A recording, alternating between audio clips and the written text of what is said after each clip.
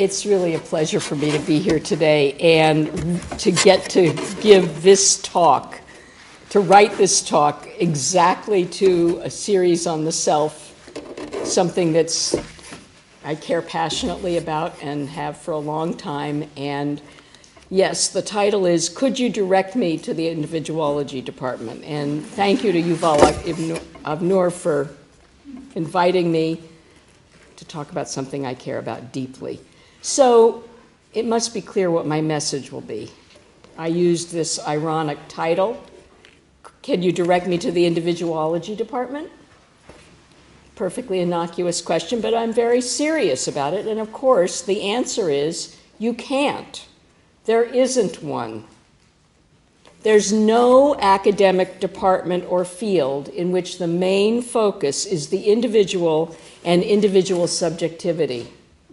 No field that asks how to conceptualize the individual and the nature and constitution of individuality and selfhood. No field that theorizes or is organized to study empirically the components of individuality. No field that asks how individuality and individual subjectivity develop and change. In what follows, what I'm going to do is suggest that I'm going to read a paper. I'm a very different kind of lecturer from our wonderful, wonderful previous speaker. I suggest that the absence of individuology in the academy, the absence of a direct way to study individual lives, is a great lacuna, a missing piece in our conception of what should be studied, known about, and taught, and in our conception of academic knowledge. Just as we want to understand societies in all their fullness, polities in all their fullness, economic processes, moral reasoning, ethics, conceptions of justice, and so forth, we need a field that directs its attention to the individual human being, to theory, methodologies, and epistemologies for understanding how each person constructs and experiences herself. I'll describe my own route to these conclusions. I suggest, and I'll elaborate, that psychoanalysis provides our most comprehensive theory of individuality and of the experience of self, as well as our most elaborated account of how to study individuals. It may not be the only theory of individuality that we have, but it is, I believe, the only field or the major field that theorizes individuality, that focuses centrally and exclusively on what constitutes individuality, and that studies individuals in all their complexity. Psychoanalysis would be a basis of individuology, but I would hope that the field would expand, attract already existing cognate areas, and enable the development of new ones. I'll spend some time describing psychoanalytic understandings of individuality and selfhood. Finally, I will describe how we might bring this study to the university. Within the university, or the college, the academy as it's currently organized, a department whose subject matter was the study of individuals and the theorizing of individuality would most appropriately be located within the social sciences. Individuology would provide complementary understandings of social life and of human life to those that we now find within sociology, anthropology, political science, and economics. Further, individuology potentially shares epistemological and methodological terrain with the qualitative social sciences. It is among these fields that we find those qualitative, interactive, and intersubjective methodologies that are also appropriate, as psychoanalysis suggests, to the study of individuals. I'll address some of the challenges to this study and some of my curricular attempts to meet these challenges. I'm advocating, of course, you know from the introduction and anything you've ever read of mine, for my own intellectual focus and passion, and I'm describing my own intellectual history. I began in the social sciences during a time when interdisciplinarity was really pervasive and where some social science departments incorporated sociology, anthropology, social and personality psychology, and sometimes psychoanalytic theory. and I'm partisan. Looking back, I can see that my intellectual passion throughout has been the individual in all his or her complexity, how individuals create their lives. As an undergraduate anthropologist, I studied how people in different cultures develop and experience themselves. In graduate school, I asked how women become who we are. I wondered why we have feelings about ourselves as gendered and sexual beings, and how our gendering helps shape our very sense of being in the world. For feminists, the personal was political, but I somehow knew that you could not just ask. What mattered to gendered selfhood were ways of being and relating that were not conscious, but vaguely felt. And I found psychoanalysis, that field that describes, as I put it in the title of one of my books, the power of feelings, people's creation of their individuality and personal meaning. Just as other branches of psychology tell us about innate structures of language or cognitive capacities, so also psychoanalysis suggests that part of our innate psychic makeup is that we infuse experience with unconscious meaning. We locate ourselves in relation to others, originally to family and parents. We bring emotional orientations, fear, shame, guilt, general wariness, suspiciousness or anger, sometimes at ourselves, sometimes at others, to experience. What for one person seems an innocuous or even positive encounter may for another feel fraught, threatening, or charged with anger, with inappropriate seduction, with mockery. Individuals then create our subjective lives. We draw upon internal biologically given capacities for unconscious and conscious meaning making. We draw upon our temperament, our developmental experiences in particular families, our fantasies and wishes from within, all of these in the context that we live basically an emotional life, an affective life. Psychoanalysis describes how people draw upon these innate capacities for unconscious and conscious meaning making. Each person has her own pattern of defensive choices. One may deny what she experiences. My friend just didn't see me. She didn't purposely snub me. Another turns anger or aggression inward, becomes depressed and self-blaming for what has happened to him. I shouldn't have been walking there. I don't belong in this country. Another turns passive to active, aggressing against someone felt to be weak in a way that she herself felt weak. I'll take out my rage against that person, on my spouse, my children, my younger sibling, instead of against that person who harmed me and hurt me, but I feel too scared to fight back against them. We know something about these patterns of experiencing and how they develop. Inborn psychobiological propensities of personality, temperament, and character contribute. Family experience looms large, as I'm sure you all know. Was a parent hovering and anxious, quick to anger, or seriously abusive? Was her or his temperament attuned more to that of one child than another? What happened to parental rage and fear, whether at the parents' parents or at the world at large? Some translate the reactions of fear and rage to their children, and others do not. It makes a huge difference how we are treated, how those taking care of a child are faring in the world and at home, and an even huger difference how they are faring internally and emotionally. Social and historical location, culture, class, ethnicity, gender, these all affect internal life. Yet how someone reacts to these external challenges is not predictable, or it is predictable statistically, but not individually. At its core, psychoanalysis makes the person's selfhood or subjectivity front and central, and its theory is directed to the understanding of subjectivity in detail. In each case of parent, of child, each of us, it's not only what comes from without, but what comes from within and what is created from within. I myself found psychoanalysis serendipitously.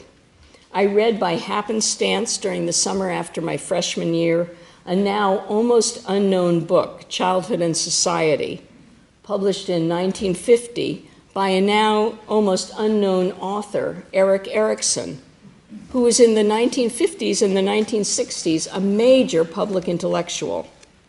Erikson was a psychoanalyst, a follower of Freud and Anna Freud, who more or less introduced the ideas of identity and psychobiography to the clinical and intellectual world. We now talk about identity all over the place, but Erikson was really the one who first used the term and who talked about how identity fragments get put together and the different components of identity that we bring in, trying to create a wholeness about it. And later, when I became interested in women, it also seemed that the only way to understand women, as I said, as we are, as we felt, as we thought about ourselves, was through psychoanalysis. So both in this early period of just discovering Erikson and reading this book that seemed to speak to me, and then later when I was part of a movement trying to understand women, psychoanalysis seemed to give us something about understanding the self that nothing else at that point gave.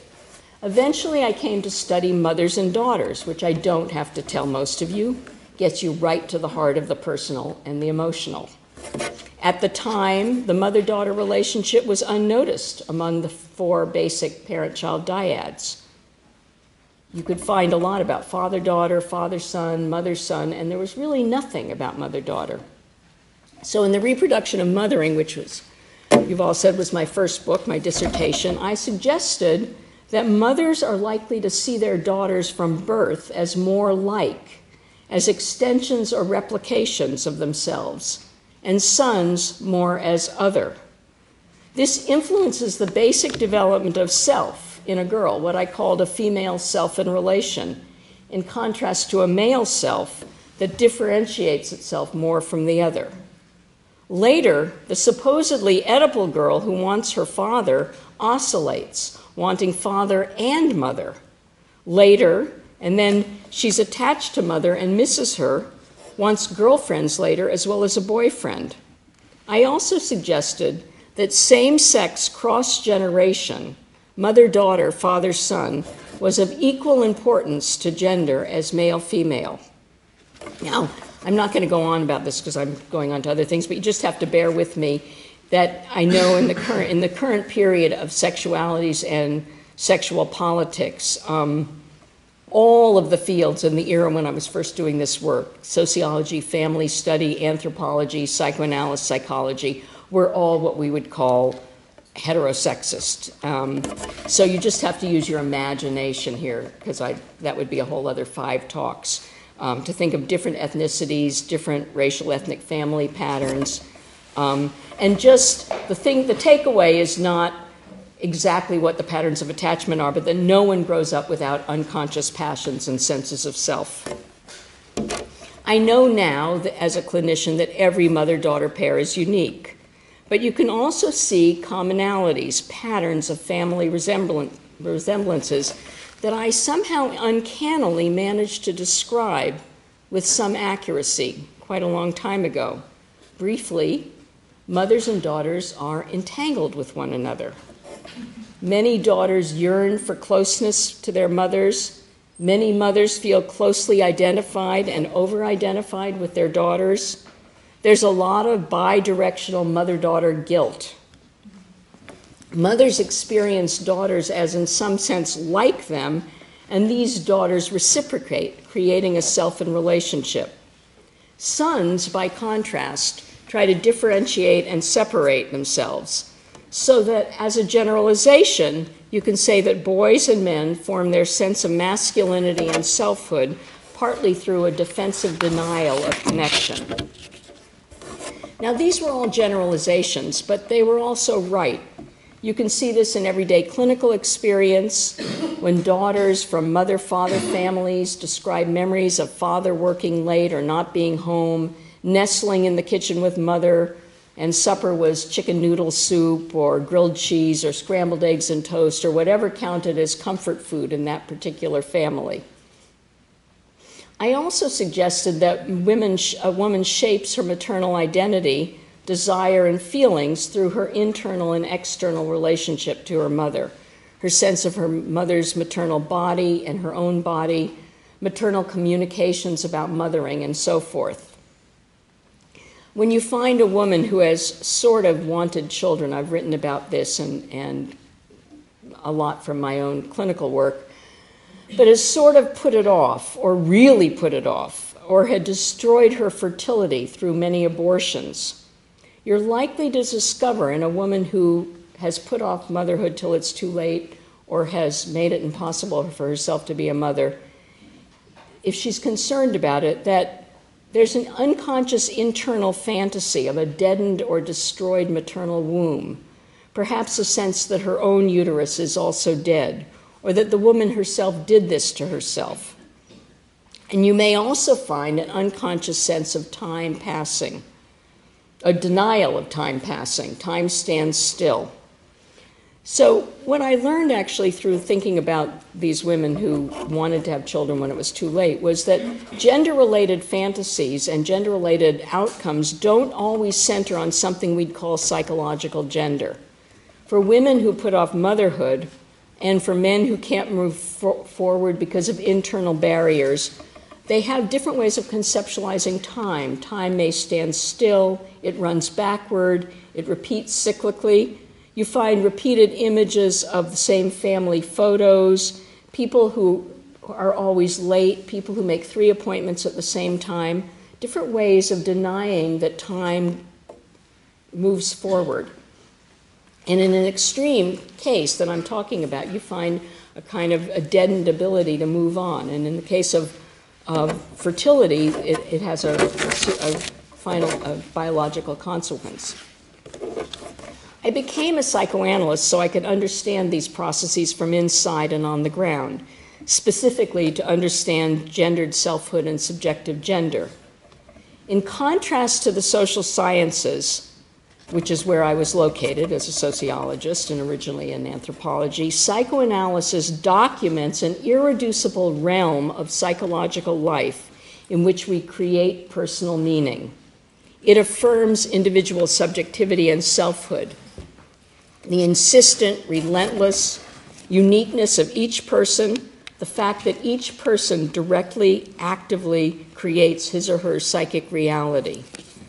And it affirms this against the generalizing and abstracting tendencies and the social and cultural determinism of the social sciences. I don't know if, from hearing who was at the last, I don't know if there are any, talked to one person, I don't know if there are any social scientists in the room here.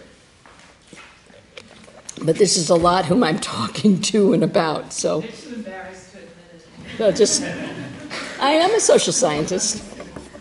A theory of the active creation of an unconscious inner world and sense of self.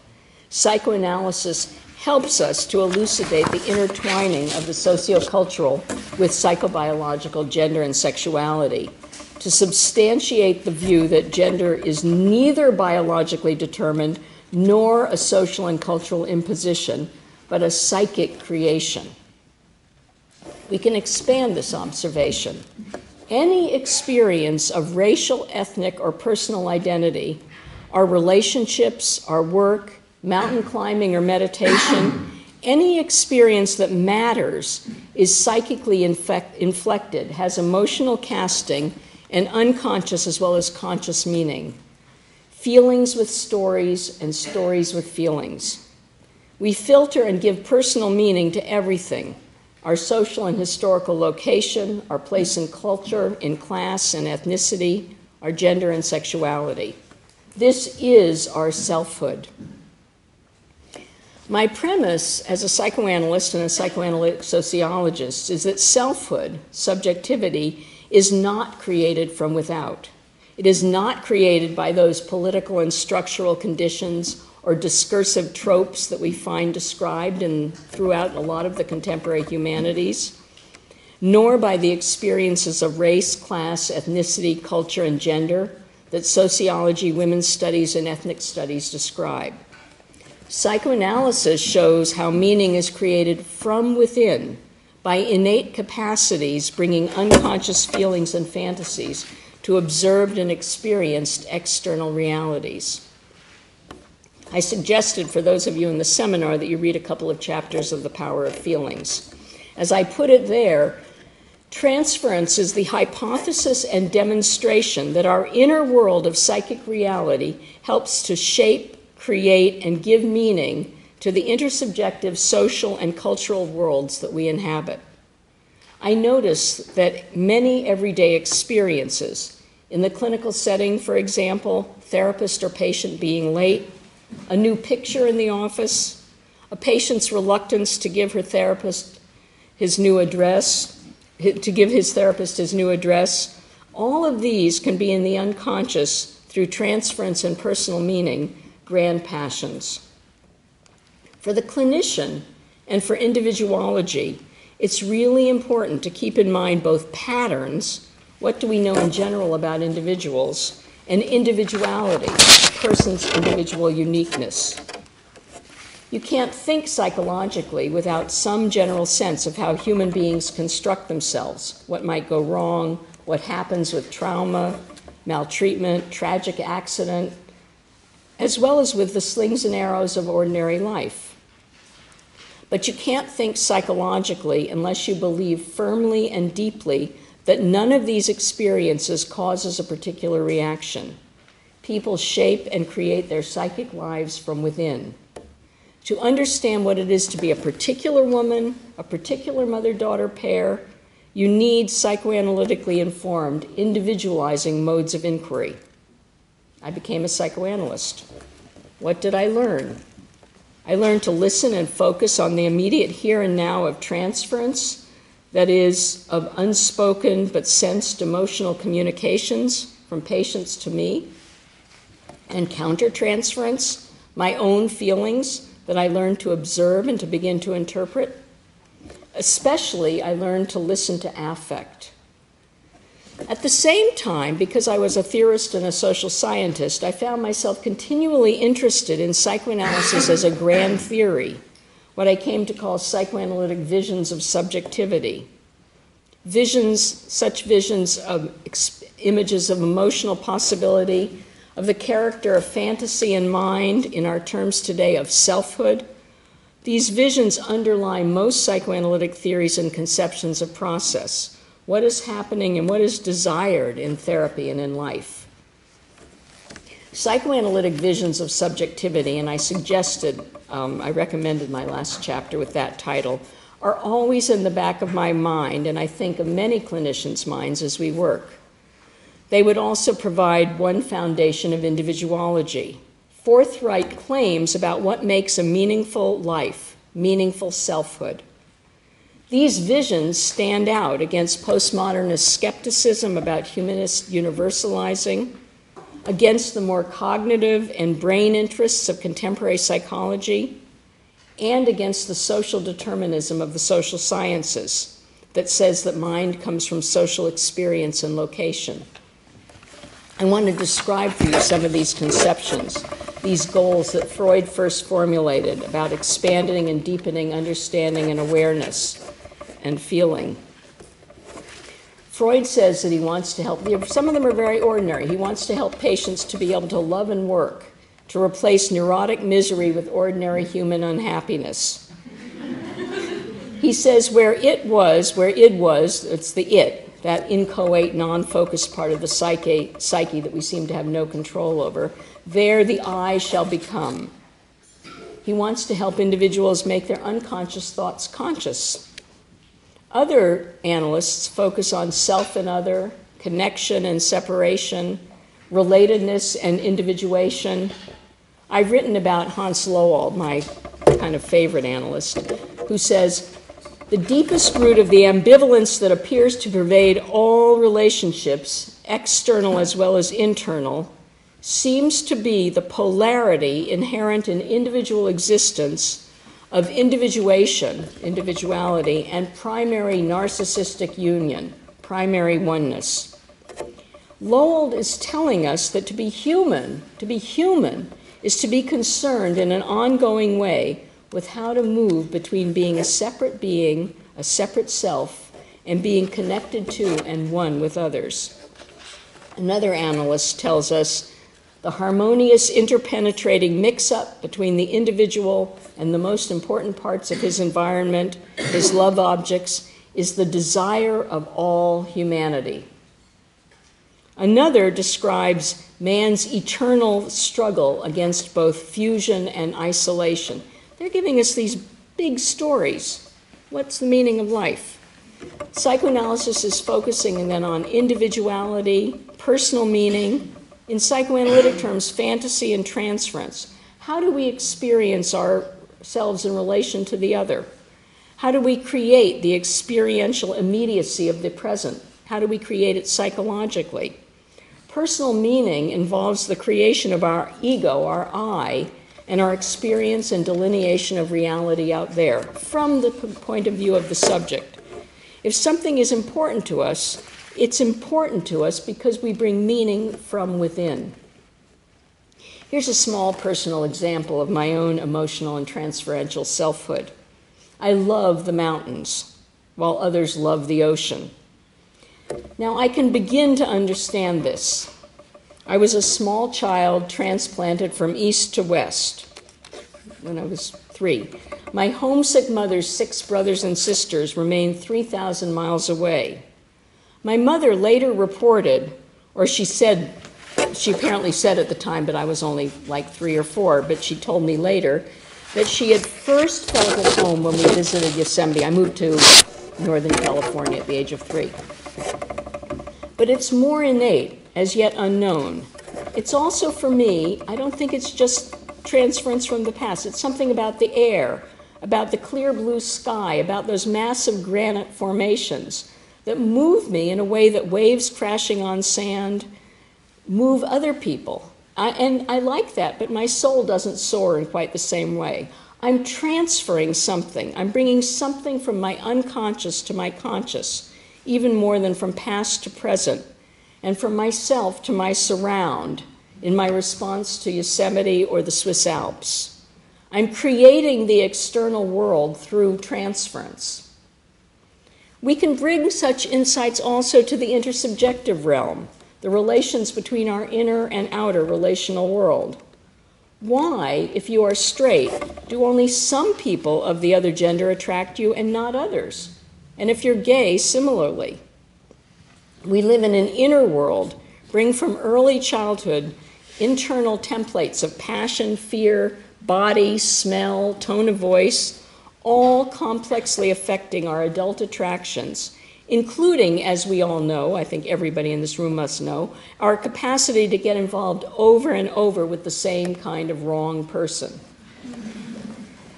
Finally, and not negligibly, while we are in the realm of individuality and selfhood, psychoanalysis describes fundamental senses of psychic aliveness and psychic deadness.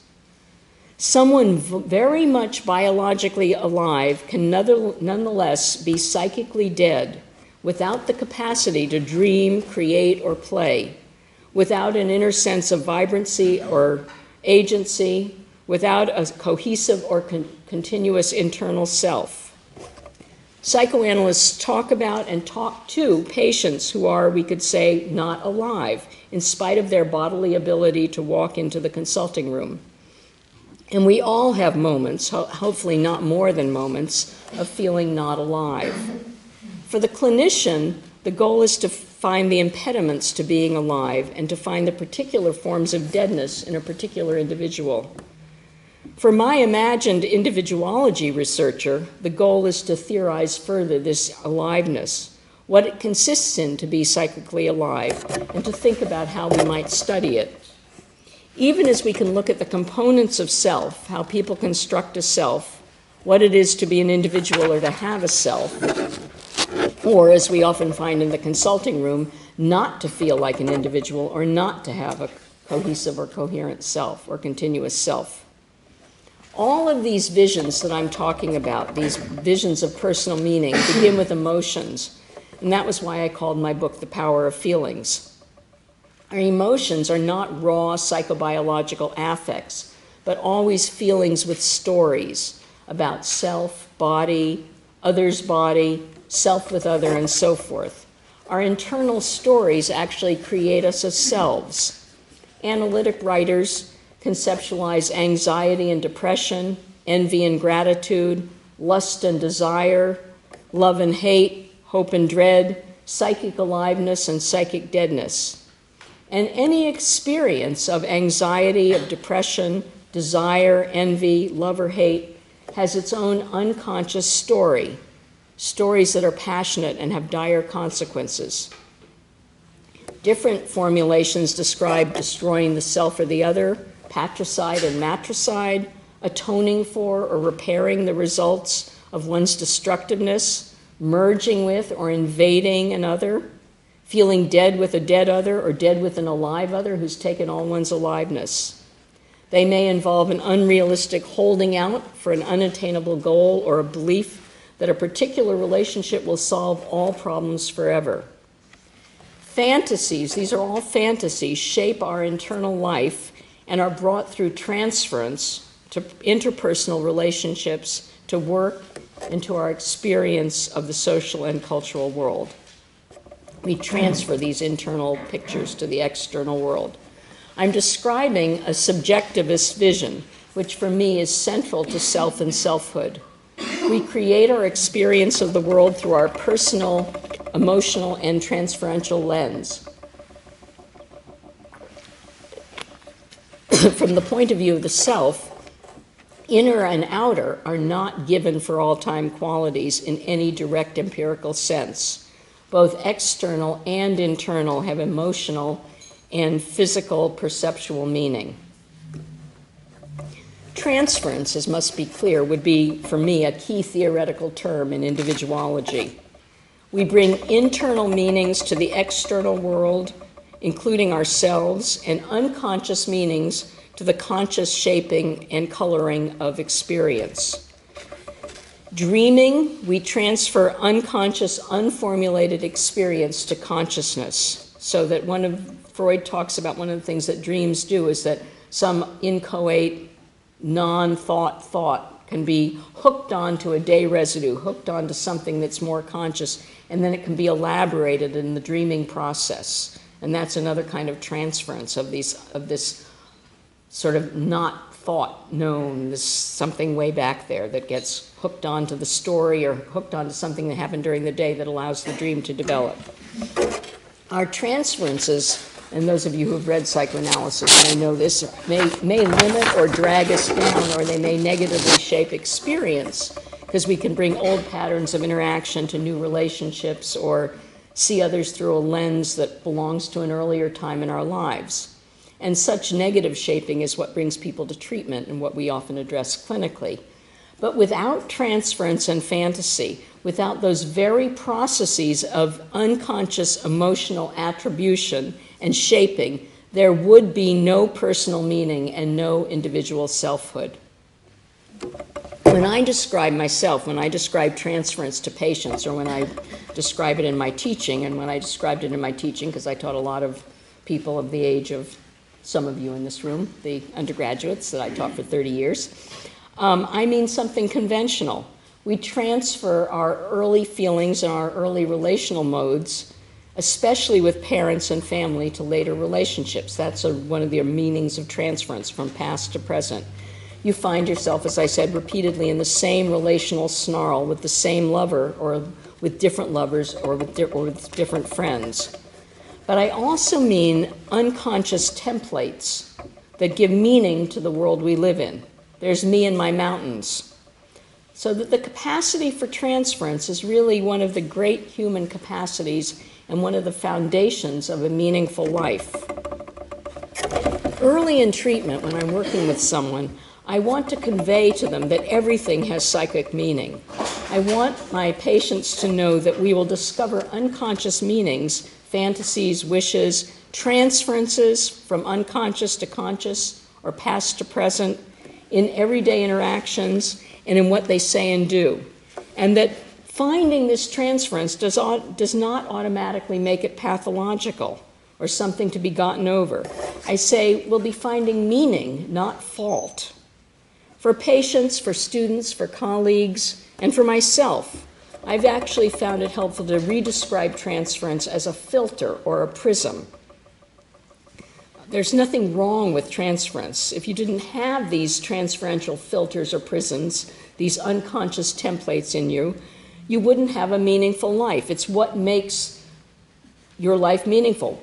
Why am I so passionate about this? I don't know all the answers, but there's something transferential that gives me passion to talk about theory and thought and psychoanalysis, and gives other people passion to talk about selfies or the history of self-portrait. And we may or may not know something about this, but it's something from within. You wouldn't have that passion for selfies or psychoanalysis, or for literature while economics left you cold, or for physics while literature was only of passing interest. You wouldn't love Dickens and be indifferent to Trollope.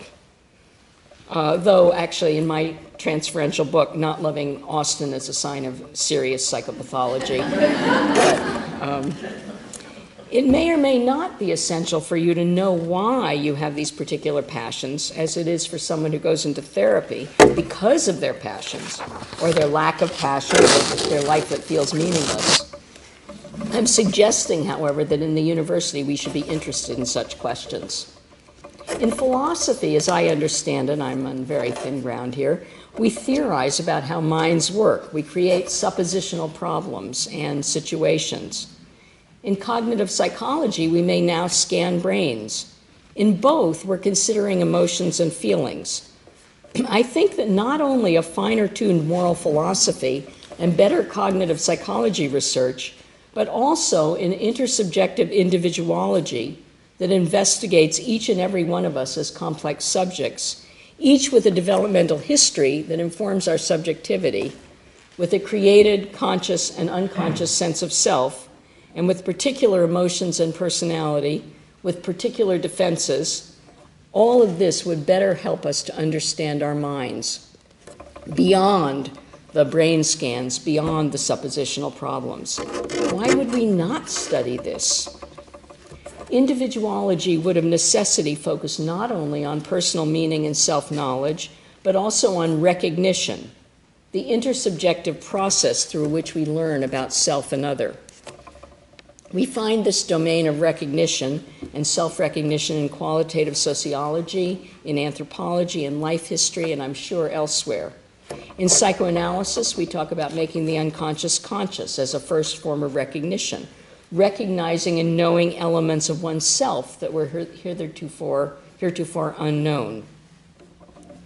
Recognition comes through self-reflection and from the other. One analytic writer Christopher Bolus calls something the unthought known. The unthought known is a person's basic way of being and relating, but arises so early that it is not in any way cognized or conscious. It comes to be known with the help of the therapist who feels some kind of pressure to play a part in his patient's psychic drama. He senses feelings that complement or reproduce those coming from the patient, a deadness in the room, an excitement, a great sadness or sleepiness. He's feeling, the therapist is feeling what we call countertransference, feelings that seem to be evoked by this particular patient. And eventually, hopefully, patient and therapist together can name this pressure and this pattern.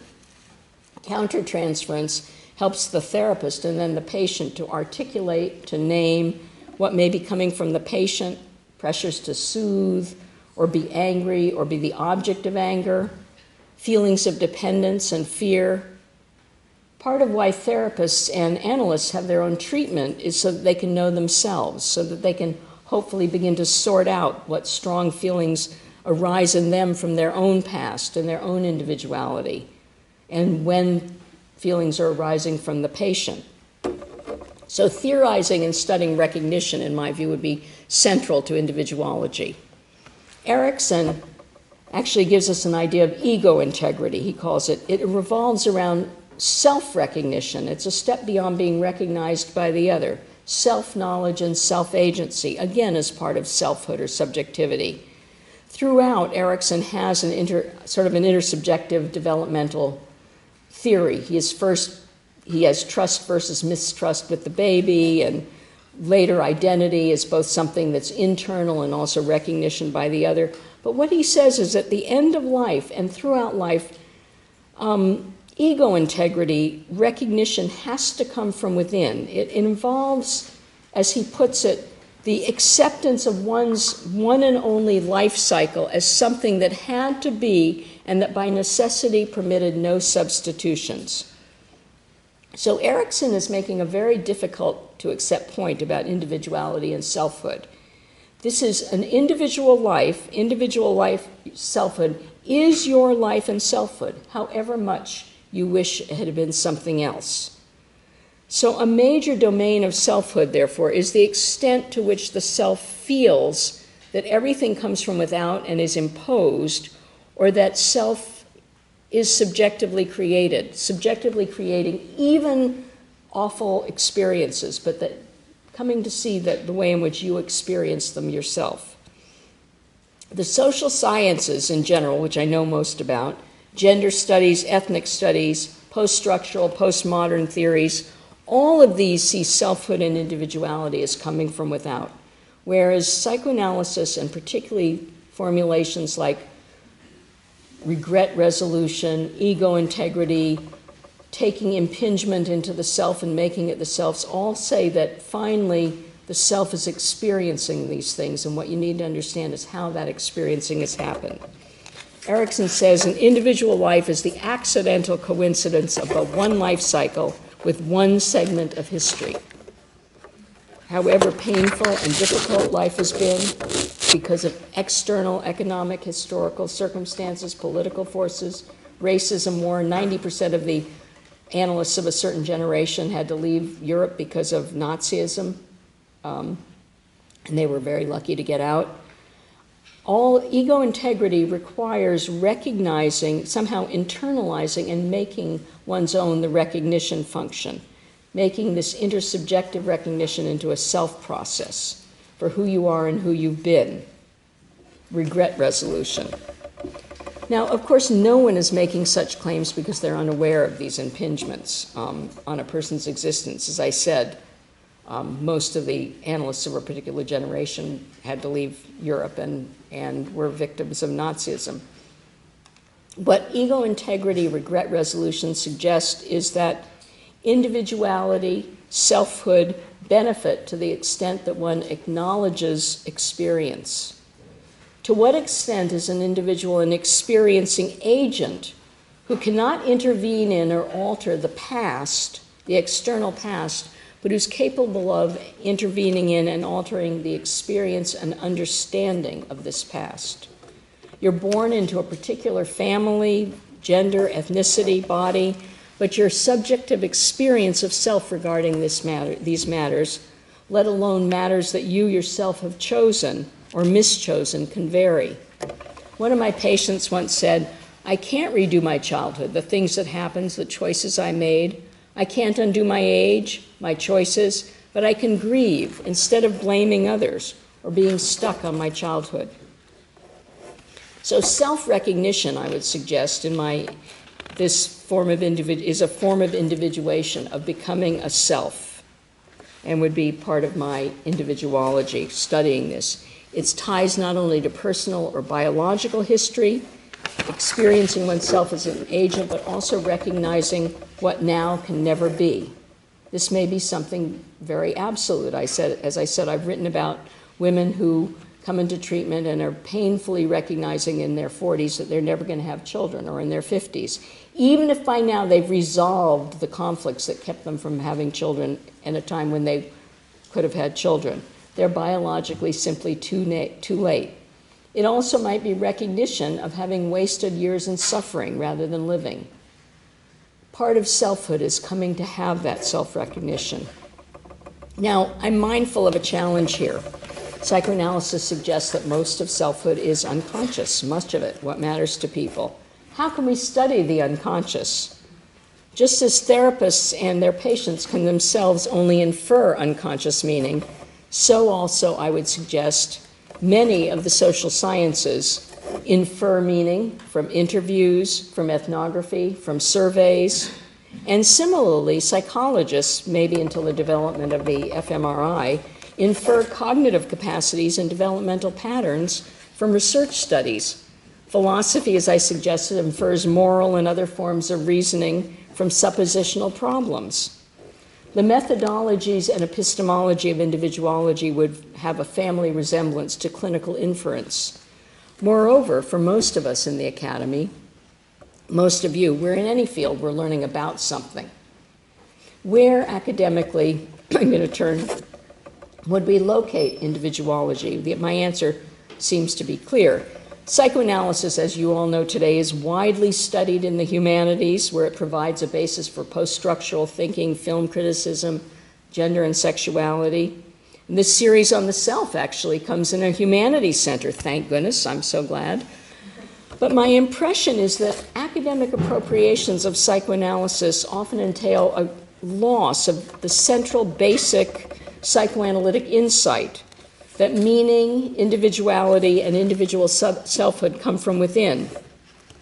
As is by now clear, my views of individuology and individuality go against the postmodern, post-structural claim that selfhood and identity are fictions or constructions from without, that destabilized, fragmented, multiply shifting, split psyches without a center are not only our inevitable lot, but perhaps desirable. They don't emerge from the, I don't think that individuality is emerging from cultural discourse. Postmodernism also has drawn support from Freud, who was the original theorist and observer of the decentering and destabilization of individual selfhood, but Freud himself was also a practitioner of psychic healing and of psychic wholeness. Moreover, the humanities, and I guess this is something to think about in my not field that isn't going to happen, but in a humanities center, are directed more to the study of texts, theories, ideas, cultural forms, rather than toward the empirical study of people. I was actually reminded of this recently as I was describing this very talk to a young woman sort of about your age who works in my Psychoanalytic Institute. I think she graduated from college a couple of years ago. She had been a film and literature major, and she said she had read psychoanalysis extensively in practically every course she took. But until she'd gotten her current job, she had never learned or never thought about psychoanalysis as a practice, as a profession, or a place where you could learn about people, or where people might come to be healed. So you may be puzzled, what about psychology? Freud told us that psychoanalysis should be a general psychology. Personality psychology in the past, I don't know how many, are there psychology people in this room here? Great. Personality psychology did offer ways to study individuals and individual differences, and personology would certainly be important in individuology. In the current period, though, and this is again, I'm ranging all over, it's my impression, psychology, which was located at one time among the social sciences, has really moved methodologically and theoretically closer to and often redefined itself as a brain and biobehavioral science. Psychology departments vary widely, and I have to say, after I'd given my title and written like 7 drafts of this talk, I looked at what was in your department. In fact, there's a course on psychoanalysis. There seemed to be an offer of clinical and applied psychology internships for undergraduates, so it doesn't apply. But for the most part, we find that affective science has replaced personology, that personality and social psychology have merged, that cognitive and developmental psychology are neurocognitive, and that clinical psychology in most major universities has become clinical science. Psychology conducts controlled variable research in which the researcher's personal presence is, as far as possible, eliminated or made exactly the same for each subject, and none of its subfields focuses on the complexity of individuality and individual subjectivity. Ironically, actually, it's within that most objective social science, economics, that we do find underlying assumptions about subjectivity, motivation, and reasoning from within. Rational choice is, in fact, a psychological theory of how people behave from within. Preference structures based on innate goals, cost-benefit analyses. These are all actually hypotheses about innate motivation and innate subjectivity. Utility maximization. We find the economist Daniel Kahneman, who claims that we're not governed by a rational self, but by an irrational, unconscious part of our brain. So where would we locate individuology? Provisionally, as must be clear, I would place it among the social sciences, along with ethnography, field work, open-ended interviewing, life history, all of these qualitative and intersubjective social sciences.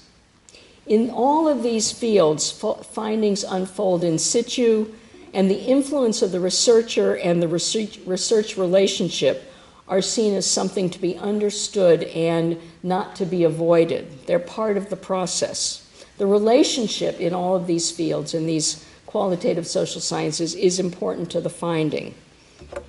Now, if we go back to the original social natural science division, the 19th century German distinction, it's between Geisteswissenschaften and Naturwissenschaften, which I can't say either of. But the first, Geisteswissenschaften, is the sciences of mind or spirit, and Naturwissenschaften is of the natural sciences. What happened is that the Geisteswissenschaften came to mean the social sciences, but the original division of human sciences, history, philosophy, and I would suggest individuality, subjectivity, selfhood, all kind of went by the boards as it became all social. So our standard translation now compares the social to the natural sciences, and that excludes mind and spirit. That divide, the Geistes-Naturwissenschaften divide, also points towards a methodological division that I think is useful for us to think about. Ideographic, individualizing, case-based methodologies and epistemologies, single historical cases, single ethnographies, single studies of individuals, or single community studies, rather than towards statistics, generalization, universal laws, and processes. It points towards the whole division toward meaning and understanding rather than to cause. And likewise, the study of individuals' selfhood, subjectivity, as I said, would really be based in cases. So I think that this original divide would find room for an individuology department. An anthropologist studies a single culture. A qualitative sociologist, this is what all my colleagues did, studied individual institutions or neighborhoods, members of particular professions, ethnic groups, gender groups. They all have a general theory of institutions, professions, race, or gender, but they're studying one instance of it.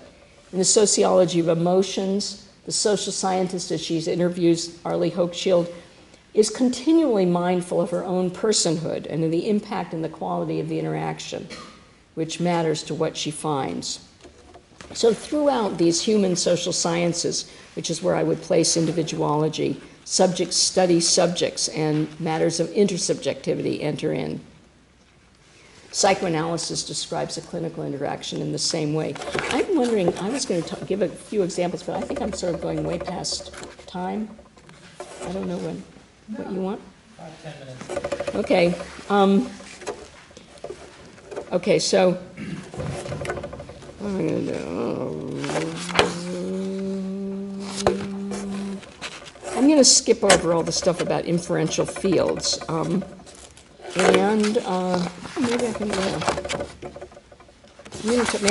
so either I can talk, or I can talk about what some of my own teaching was that did some of this. I think that would be a good idea. So anybody can read this if they want, but I really tried to look at what are the problems, where would you locate individuology, how can you do it if you don't know the unconscious, how do we infer, and then the fact that we infer in almost every social science. We never getting actual truth, and when we are, we're getting sort of named, labeled, rated, and quantified responses.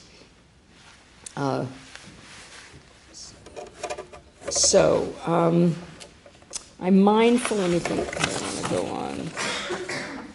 I'm enough of a humanist in spite of all my insistence about being a social scientist that I never use PowerPoint and I never summarize, I always write papers.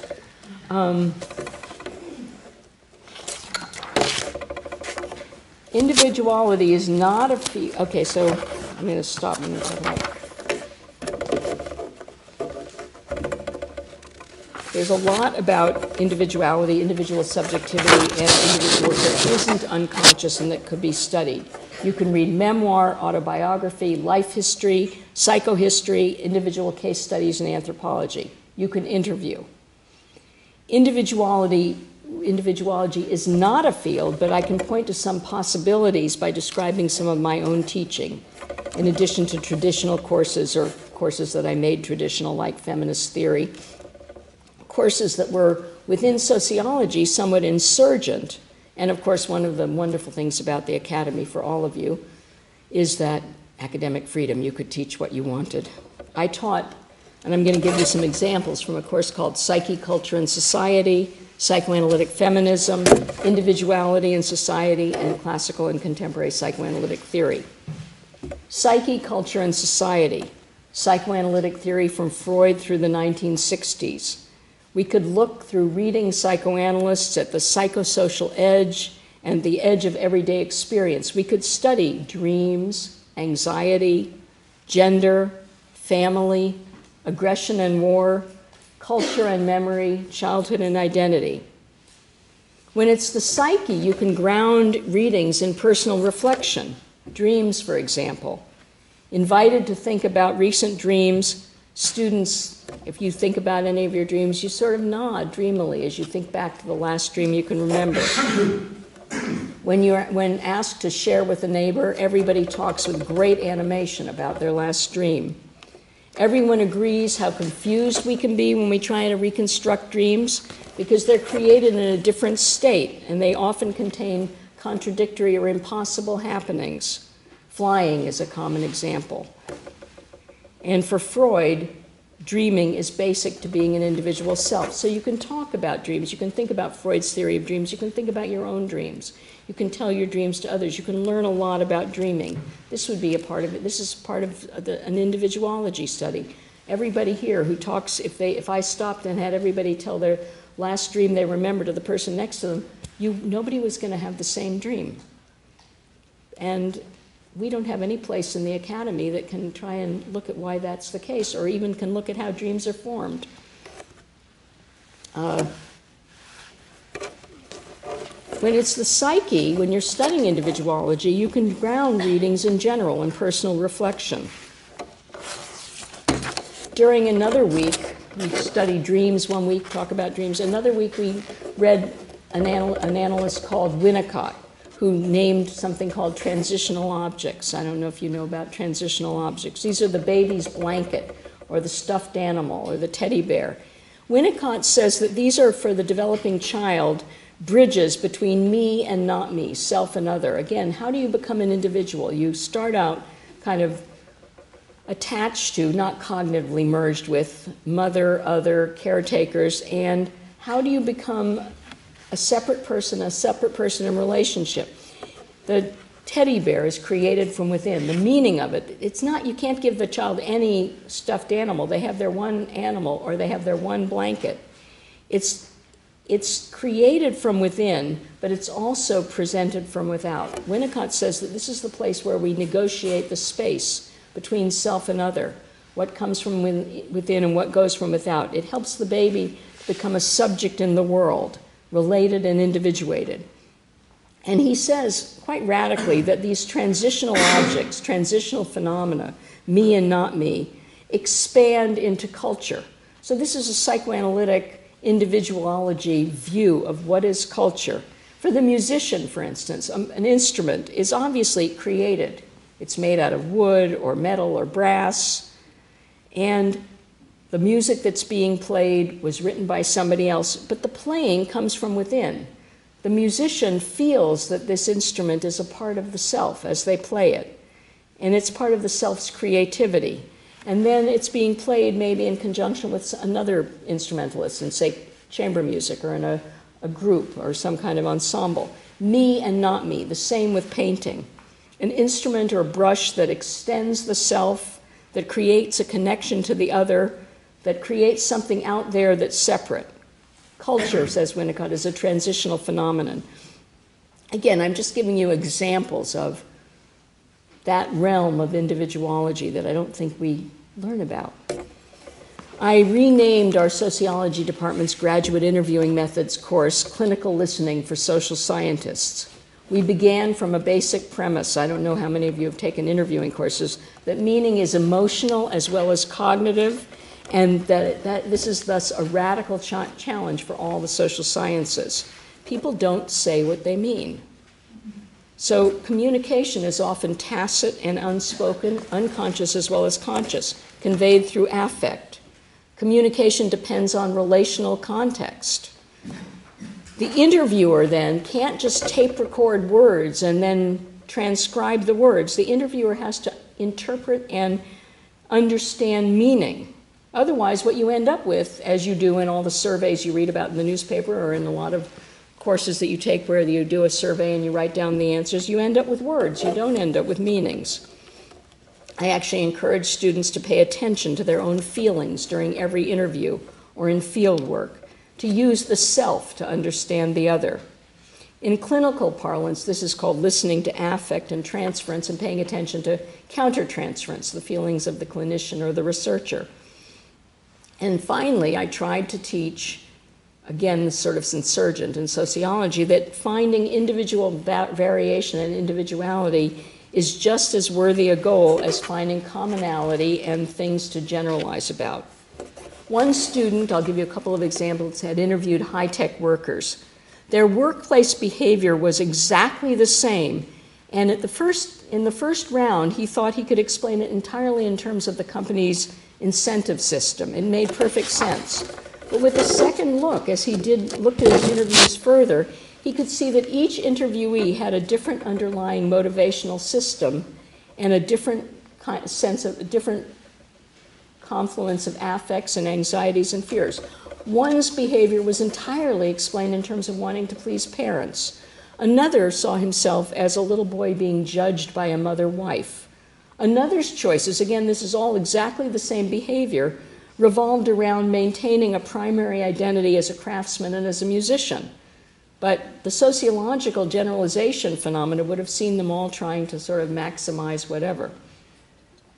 Drawing on the concept of countertransference, what the therapist or the researcher brings to the work and consents in herself in reaction to an unconscious communication from the patient or the research subject, another student rethought very difficult patterns of interaction and misunderstandings in her research in the former Soviet Union. She could see that her own self, role, and feelings during particular interviews, her identifications, conflicts, and defenses, all of these shaped how she interacted, the questions she asked, and how she heard the answers. She could see how and when, looking back through the lens of countertransference, when interviewees became anxious, when they became shut down, when they became defensive, and when they seemed genuinely able to think. And with relief, another student looked back on some work she had done. It was sort of, my department had a lot of kind of Marxist ethnography in it. So she was doing shop floor ethnography in Silicon Valley. She said she had had trouble staying neutral, and as a sociologist, she was supposed to be neutral, not judge, not prefer some workers over others. She said, the problem was I had feelings and a personality. So this is the kind of thing we can't get. In an undergraduate seminar, Individuality in Society, each student chose one person to study through interviews, biography, memoir, whatever they wanted to do. I wanted, again, to help students to see that you can understand a lot about somebody when you know their race, this is sociology, race, ethnicity, family, gender, social, historical location. But however fine-tuned your sociocultural analysis, you can never predict individual subjectivity. People give personal transferential meaning, as I said, to the externals that come from without. By happenstance, one class had a set of identical twins, and these twins themselves made the point better than any study or any assertion I could have made. They came from the same family, the same egg, the same culture, and you could see finally that each of them created and defined their own selfhood from within. Finally, an undergraduate seminar, Psychoanalysis and Feminism. We read a paper that Peggy also referred to, Womanliness as a Masquerade, in which the analyst Joan Riviere says it can never be determined. Is femininity a masquerade or the real thing? One class member says, that's my life. Several students recognize themselves in a paper called Father Presence and Female Development, which describes how large the father looms in a young girl's development. Freud wrote a paper called A Special Type of Object Choice Made by Men, which was an object of virulent critique of sex as sexist and as objectifying of women by feminists of my generation. We hated the paper. Yet now, a Korean-American girl reads the paper and she says with great excitement, Freud's saying exactly how it works in the Korean family. The man wants to have a baby son so he can bring the son home to his mother. That's exactly what a Korean man does. He marries a woman to bring a baby home to his mother. And all the other Asian Americans in the class absolutely agreed.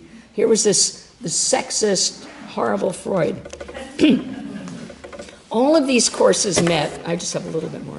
All of these courses met, and my proposed Individuology department meets. Students sense that there's something missing between the abstractness of philosophy and learning about people only through text and English and other literature fields, between the social and cultural determinism of the social sciences on the one side and the controlled experiments of psychology on the other. Where can students address the intense wonder and curiosity they feel about people, about themselves? At my retirement ceremony at Berkeley, which happened about 10 years ago, I wanted to move east and try and work full-time as an analyst, so I left academia with a lot of ambivalence. I remarked that if this were the beginning rather than the end of my career, I would like to create a field of individuology. I noticed exactly what I've described here today, that my intellectual focus and passion have always been on the individual in all his or her complexity. Here I've suggested that every university and every college should have an individuology department, and that currently psychoanalysis, this is the beginning rather than the end, more than any field, describes individuality, the self and selfhood in all their full complexity. Psychoanalysis describes and conceptualizes how individuality and selfhood develop, how to think about flaws, emptinesses, and difficulties in selfhood. It models for us methodologies for studying individuals and an epistemology for such a study, one that enables individuals at the same time to study and understand themselves from within. I conclude by reminding us this missing field of individuology, this missing study of the self and of our own individuality is deeply what, among other things, interests us, and without sufficient attention, leads each of us astray. During 1 year when I taught psychoanalysis and feminism, a brilliant undergraduate from an immigrant Chicano family tried to drop the class. Its content made him so uncomfortable. And who wouldn't be uncomfortable? The graphicness of two lips speaking together, of psychoanalytic discussions of male and female sexuality, of genital anxiety, of the fluid uncertainty of gender identity. He stuck with it. And later in the semester, during an office hour, he said to me, "Do you know that what we're studying in this course is what every one of us thinks about 24/7? Indeed, these matters of individuality and self are what each of us thinks about in our lovers, our friends, our parents, our bosses, our professors, and in ourselves 24/7. Why wouldn't we want a field that studies individuals and individuality?" And I have to thank Yuval Avnur. Your invitation to come here and talk about the self gave me an opportunity to expand on this fantasy and to share it with all of you.